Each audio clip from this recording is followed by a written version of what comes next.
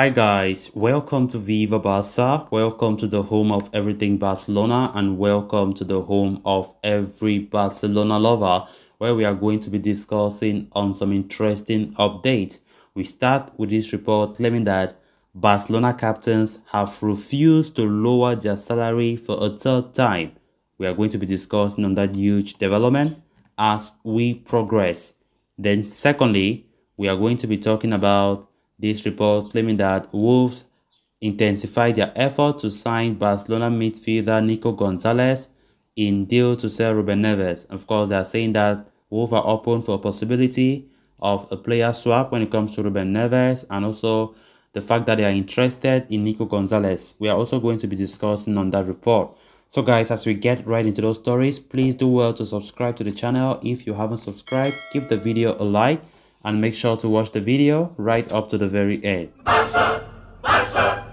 Barca! With their financial turmoil slowly starting to unravel, Barcelona are in need of an immediate economic injection as they look to balance the books ahead of new season. Barcelona have recently considered the possibility of cutting the cost by asking the players to take up yet again salary cuts of around 50%.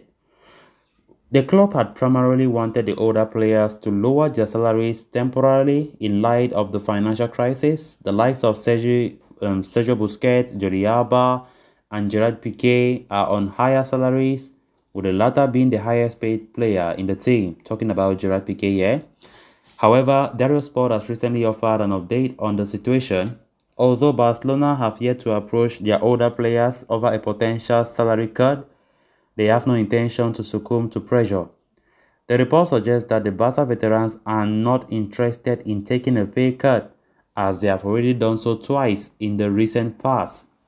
Piqué, Alba and Busquets' salary was already reduced during the pandemic. It was followed by another pay cut last summer when the club were not able to register new players due to the high expenses of the team.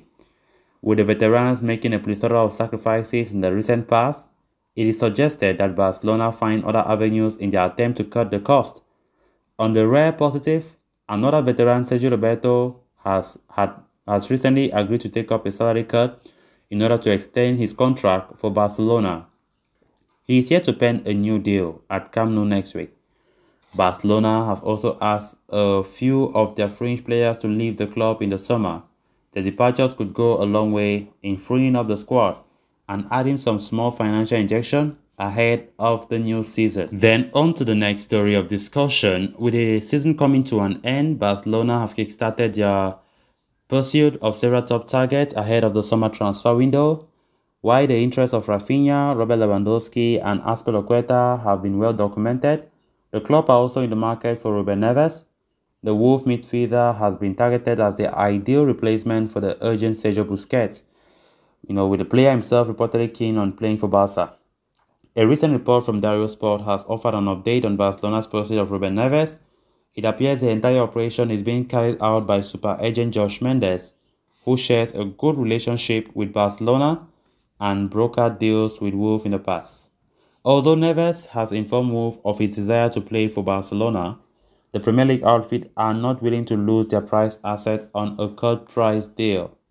They are holding out for a fee of around 50 million euros for his services. Barcelona have no intention to even entertain the figure and are set to rely heavily on swap deals in an attempt to lower the cost of that operation. Barcelona have already offered Wolves the opportunity to sign the likes of Oscar Mingueza, Ricky Puig and Martin Braithwaite in the deal to sign Ruben Neves.